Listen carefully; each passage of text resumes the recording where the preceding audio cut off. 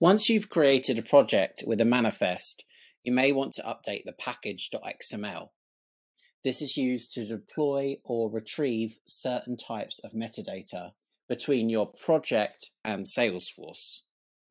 By default, the Package.XML has a number of different types of metadata within. Using the extension to create a Package.XML generator, you can easily select all elements that you wanted to add into your Package.XML. The system will then run through each type of metadata and gather all the necessary information together.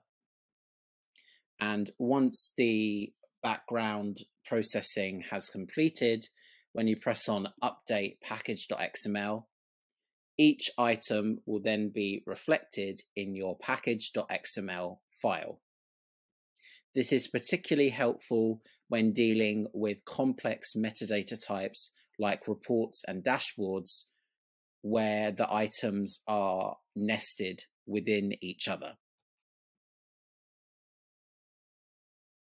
Once your Package.XML file has been built containing the metadata that you wish to deploy or retrieve, then you can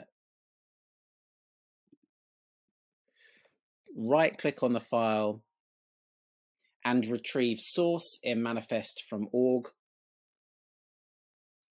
That will then run a command which will then bring all of the metadata into your project that you have specified in the package